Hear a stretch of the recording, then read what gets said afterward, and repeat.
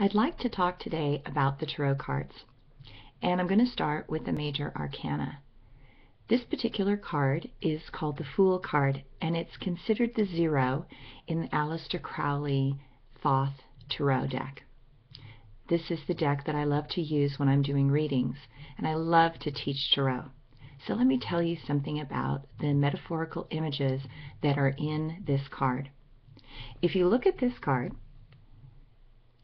you will see that the person in the card is a strong green image.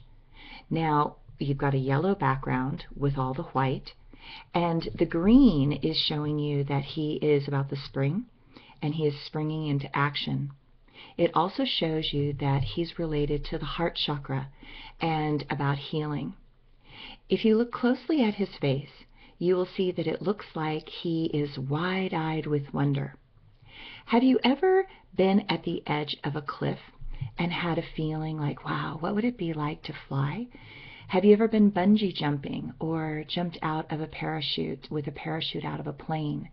Well, if you've ever done that, there's this sense of, oh my gosh, what's going to happen? Total unknown. And yet there's excitement with fear mixed. So whenever someone gets this card, their heart is wide open. They're searching for something that is healing oriented. They're trying to expand into a whole nother domain. They're a little bit scared. They're a little bit excited. And they're going off the cliff of their old reality. What Aleister Crowley did was he took the image of the Fool, which normally has him with 1 foot on a cliff and 1 foot off a cliff, and he's leaping into the void. But Aleister Crowley actually has this Fool card with both of his feet off the cliff. And what that means is that when you decide to take that leap of faith, you're actually already off the cliff. So the cliff represents the old conformity, the old ways of how you think it's supposed to be. The Fool is in the air dynamic, which means he's in a whole domain of the mind, the possibilities, the thoughts that go on, and the way he wants to become something new. Also, if you look at this card, he has an umbilical cord that is coming out from his heart, and it is pulling him off the cliff. And what is guiding that umbilical cord and pulling him off the cliff is a dove. And the dove represents the Holy Spirit, where your Holy Spirit is actually pulling you off the cliff and saying, come on, let's jump. You're okay.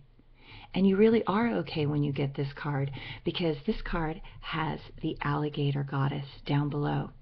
And the alligator goddess is an incredible Egyptian myth, because when an alligator's eggs hatch, the mama puts the babies in her mouth, and then she takes them to the water. She opens her mouth, and the babies run around. And if there's any danger, she slaps her tail, and the babies come running back, and they crawl into her mouth, and she closes her mouth. So would anything actually attack a baby alligator? I don't think so. So when you get the Fool card, you're totally safe to take that leap of faith off the cliff. Now, this is temporary protection. Think of it like when you were a teenager and you did some crazy things in your life and you were thinking, oh my gosh, how did I survive that? Well, how you survived it was that you were being the Fool card. You were taking a risk and you were jumping. And there's sort of a protection with naivete, and it's because of the alligator goddess. Now, if you also look at this card, you've got fire, which is energy. You've got coins, which look like the astrological signs, which represent the discs. You've got fruit, which represents the cups. And again, the fire is with the wands, which is energy. And then you've got the coins, which are representing the discs. So there's all the elements here. You've got earth, air, fire, water, and it's basically saying that the only way to expand in life is to take a risk. The only way to create great money is to take a risk. The only way to find true love is to take a risk. The only way to be inspired is to take a risk. And the only way to live your dream is to take a risk. So the crystals represent the mind. The fire represents the wands. And then the discs are represented by the coins. And then the fruit represents the cups. Now also, if you look at this picture, there is a butterfly right there. And the butterfly is about transformation and change. And so you're in this process where you're being reborn into a new part of you, a new self of you.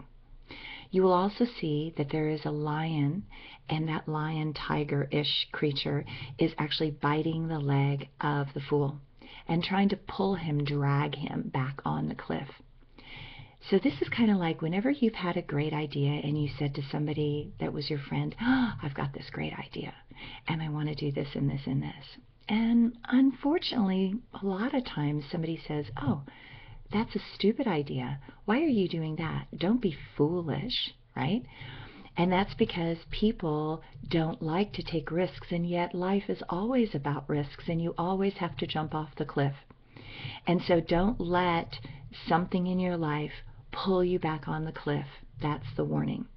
And just remember, the first step is always a Lulu. So this is the card of new beginnings. This is the card of trust. It's the card of excitement. It's the card of the beginning of the journey of the Fool. I hope you enjoyed my description today. Thanks.